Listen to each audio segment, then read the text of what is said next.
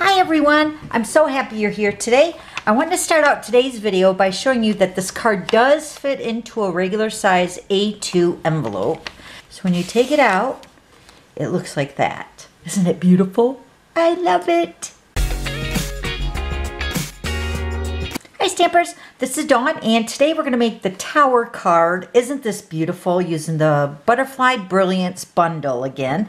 I'm kind of addicted to the butterflies. I haven't forgotten about the chickens, but now I'm using the butterflies and I absolutely love them. So you remember I made a butterfly card last week, so I have this one for this week and I have another one coming up. So stay tuned for the third butterfly card. Okay, but today we're going to focus on the tower card. I had seen the card originally, I think it was made by Sam, which was the Mixed Up Crafts. She's in the UK. Julie Davidson, she made a card like this too. So thank you ladies for your inspiration. I'm going to tell you what the card uses. So let's start with the measurements. So the base of the card is, I'm using the Mango Melody. This piece is cut at 5.5 by 8 1/4.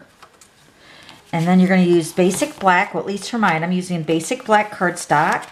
And let me go through all these measurements here. You're going to need one piece cut at 2 1/4 by 5.5. This is for the back piece of the card, which I'll show you the back here in a second. Then this piece here is cut at 1 1/4 by 4. And then these two pieces, which is considered for the top and the bottom. So this is going to be the center piece that I just told you the measurement for. The 1 1/4 by 4. Then these two pieces right here is for the top and the bottom. These are both cut at 3/4 by 4. And then your two side panels, which are these panels over here, these are both cut at 3/4 by 5 1/4. Okay? And then your piece of basic white for the back panel here is cut at 2 1/8 by 5 3/8. So let me show you the back side. So there is the beautiful front. And like most of us, we want to sign the card, right? So you're going to flip this over and look, there's a whole space just for you to sign the card. Don't you love that? So this piece right here is the basic black, the 2 1/4 by 5.5. And then the basic white is 2 1/8 by 5 3/8. These two are the Mango Melody and then one with the basic white. And I did use the stitch shape dies, which look like these right here. And I believe these are sold out. I'm so sorry. These are retiring this year. I'm so sad. But let me give you the measurements. If you don't have them, you can cut them yourself, all right? The only thing different is that you're not going to have the stitched around it, okay? So let me go ahead and get those. So I cut these in black and the white, and these are squared at 2 5/8. So cut it at 2 5/8 by 2 5/8. Okay, and then this is the exact size, which I cut it in the black so you can see it measures up perfectly. Okay, so 2 5/8 square is the size, and you're going to need 3 of them. Preferably the base of the cardstock, which I'm going to show you what it would look like with the basic black too, because I think it would be kind of pretty. All right, and then let's go ahead and grab our paper trimmer. Okay, so we're going to take our 8 1/4 inch side across the top. And you guys know I like to double check. Check twice, cut once, right? So this is 5.5 by 8 1/4. And we're going to score across the 8 1/4 inch side across the top. So we're going to score it at 1 inch. This is my cutting blade. We want to make sure we're scoring with our lighter blades. So score at 1 inch, 2 inch, 3. And then you're going to skip down to 5 1/4, 6 1/4, and 7 1/4. Okay, now we're going to turn it on the 5.5 inch side across the top. Now this is where it's going to look like it's a little bit tricky. This is what makes the card look like an illusion. Doesn't that look awesome the way it sits up? I love that. So what you're going to do is you're going to line this left edge of your cardstock up at 1 inch. And then right where we scored it at 1, 2, and 3, and then 5 1/4, 6 1/4, and 7 1/4, you're going to cut a slit in between those score lines. So you're going to first line up at 1 inch. You're going to take your cutting blade this time. Now I have a piece of copy paper on my cutting arm. Hopefully you can see that. Here, let me zoom in a little bit. So you can see here that I have a piece of copy paper along this ruler on the cutting arm. So I can see those numbers really good. So you're going to line this up at 1 inch. Then close that down. You're going to take your cutting blade and line that up at 1 inch. Because that's our first score line, remember? 1 inch, 2 inch, and 3 inch. So you're going to cut from the 1 inch down to the 3 inch. And then that cutting blade has a little notch right here that you probably can't see on the camera, but it's like a line. That's going to tell you right where the blade is, okay? So your blade is cut right in the center there, so you want that lined up at 1 and then cut it down to 3, okay?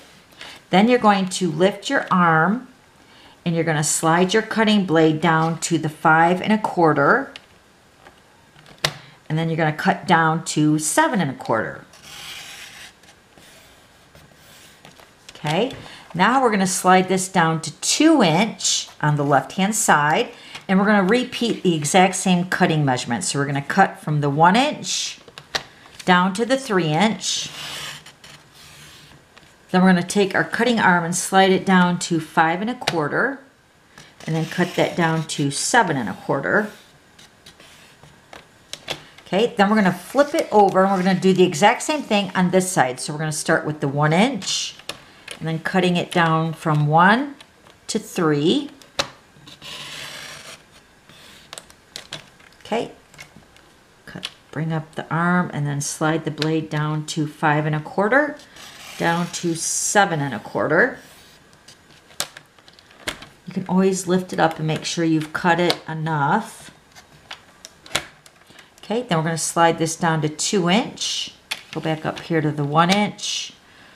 Line that up and cut down to 3. Lift up your arm, move the cutting blade down to 5 1/4 and cut down to 7 1/4. Okay, so now this is what your card should look like. Okay, so now we're done with the cutting. All right, now let me grab my bone folder. Okay, so we're gonna fold on the 2 outside score lines and then the one in the middle. But we don't need to fold the one in the center, all right? So just these score lines right here and right here. And you want to burnish these really nice. Fold this outside edge. Then do the same on the other side.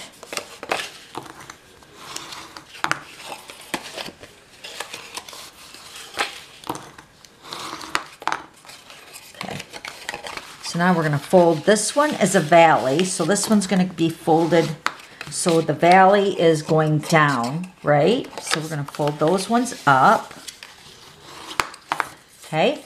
Now it's just a matter of making these fold lines do what we want. So the center one is always up here. And I'm saying the center one is the 1 1/2 inch section right here in the center, right here and right here.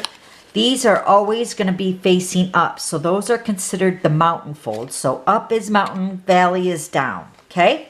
So then you're going to go up here, down, because these are always going to be down because your center one is always up. Okay. So you're going to start with your up, mountain, valley, mountain, and then valley. So the 2 sides that are next to the center will be your valley fold, just like this. Okay, and then your 3 will be the mountain folds. I always think of the center first though, okay? So then the 2 side ones are the valley. So that's how the card should sit. Now you're going to take your bone folder again and go over those folds to reinforce them.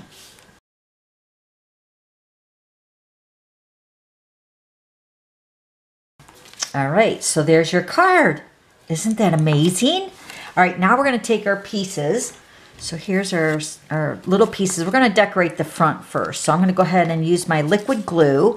And these are going to be for the outside edges, the 2 longest pieces right here. Okay, so let's go ahead and put these on. And your liquid glue is going to be really nice to work with this type of card because you want to get that strip of the basic black right in the right place.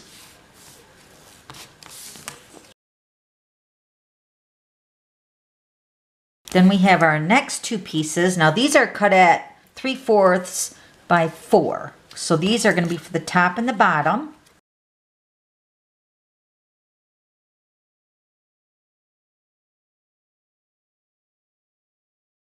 Okay, and then this piece is going to be for the center. This is the 1 1/4 by 4.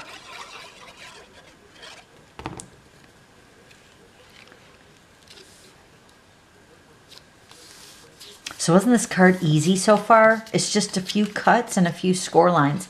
And you've seen at the beginning of today's video that we put this into a regular size A2 envelope. That's even better. Okay, so now I'm going to go ahead and flip this card over, and I'm going to put this right in the center of the back of the card.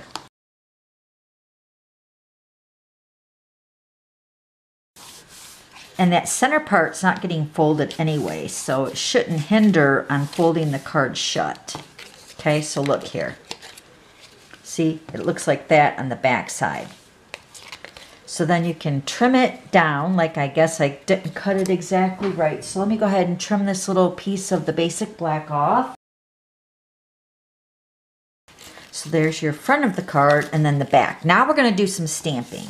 Okay, so for my card today, we're using the Butterfly Brilliance. I've used this stamp set like I had mentioned before, that we used this on a card last week, which was the slide and lock card. You remember this card? And you slide it to lock it, and then you open it up, and you can open up the card. Don't you love that? So this video is posted above if you want to check out this video using the butterflies, but I did color them different. I used the Daffodil Delight and the Bermuda Bay. But we colored this one the way we are today, all right? And I'm going to show you how to do that. So this is the stamp set, and it also comes with the dies, so you can get them in a bundle and save 10%.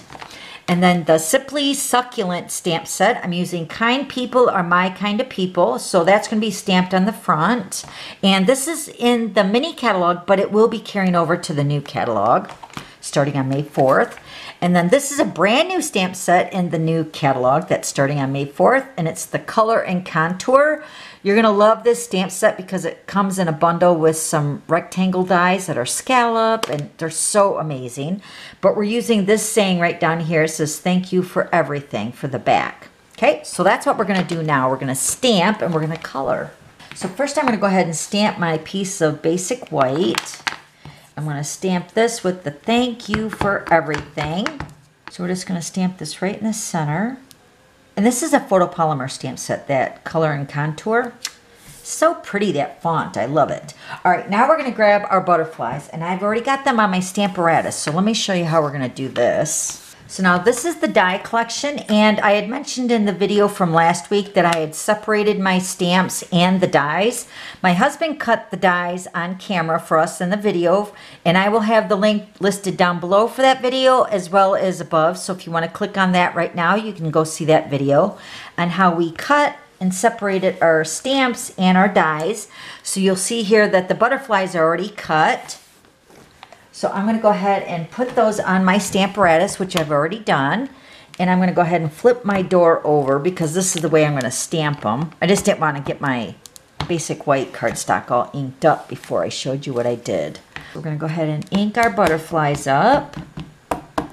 Now, I explained this a little bit more in the other video. If you never used the Stamparatus, you would just take your basic white cardstock and you would put it onto the platform of your Stamparatus, and then you would take your stamps and you would line them up onto the basic white, and you would take your door and you would turn it over to pick up the stamps on this door here. So I've already lined those all up, so they should be ready to go.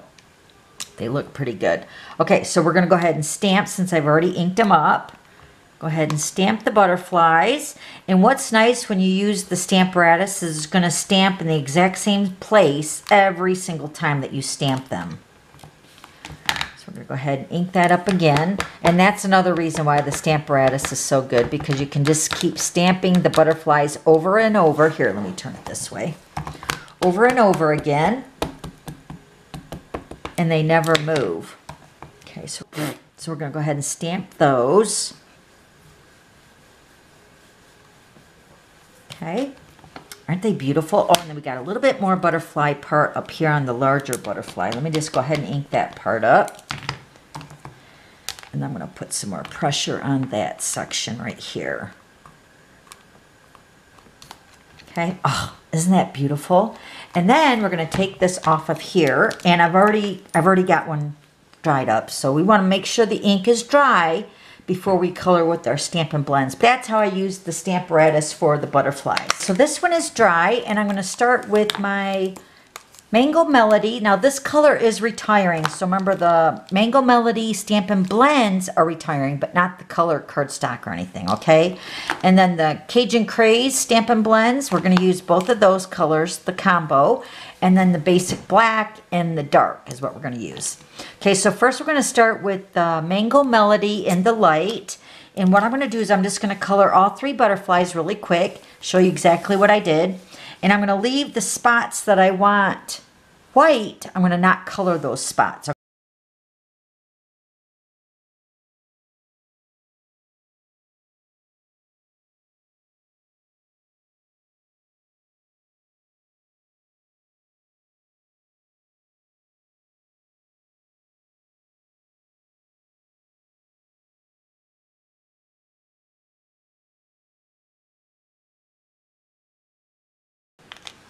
Okay, then we're going to take our Cajun Craze Light, and I'm going to start at the body, in the center of the body, and I'm going to just brush stroke it out, like flick it out towards the outside of the wings area.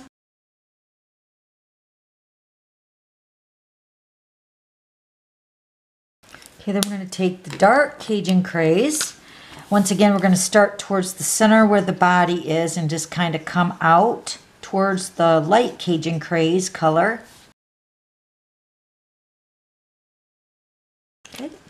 Then we're going to take our Mango Melody in the dark, and we're going to blend those 3 colors together.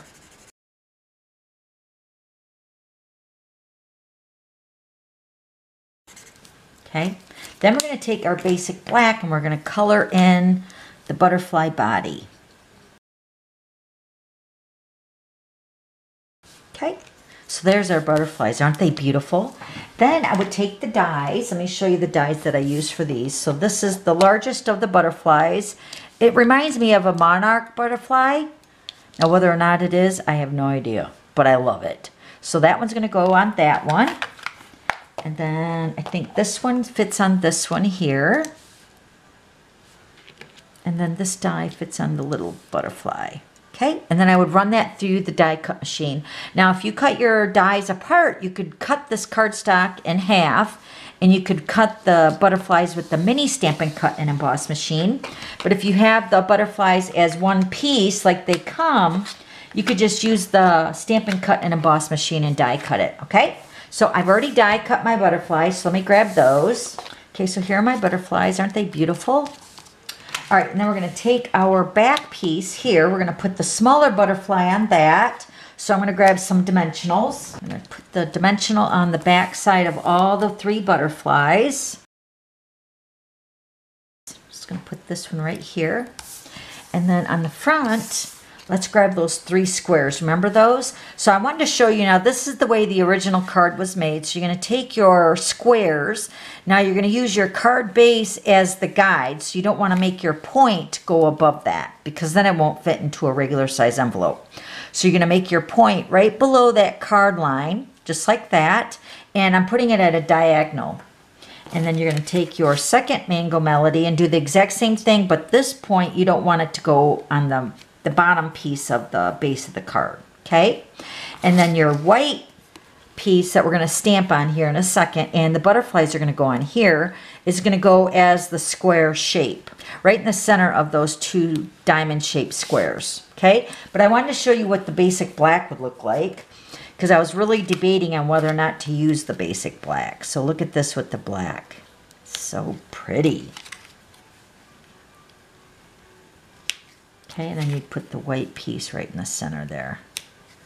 Okay, so it's totally up to you. And of course, you don't have to use even the Mango Melody, but I was doing that kind of like theme with the monarch, so that's why I went with that. All right, and once again, we're going to use the liquid glue. Now, I wouldn't put the liquid glue, if you're doing this diamond shape like this onto the card, because you don't want to overhang on any of these pieces that are cut.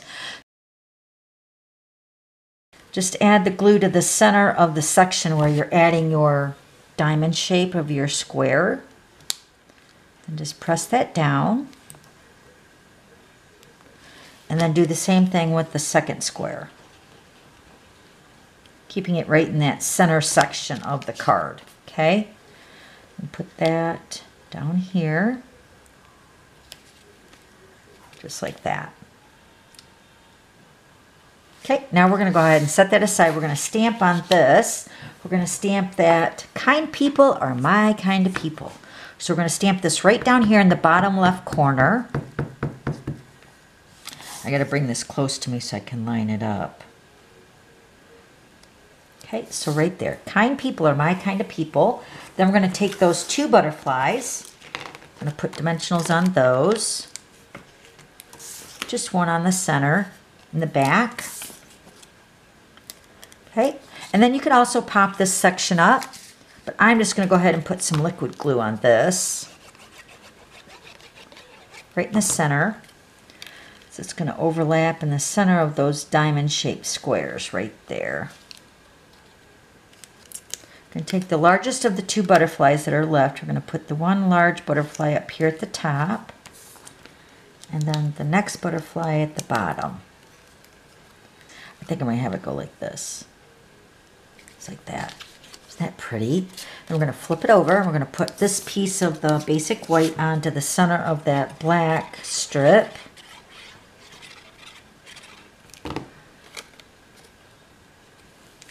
So then you can sign on this layer too. Isn't that beautiful? So you're bringing the butterfly to the back piece too, just like that. Gorgeous, I love it. So pretty. So then it closes up flat like this, so this will fit into a regular size envelope, an A2 envelope.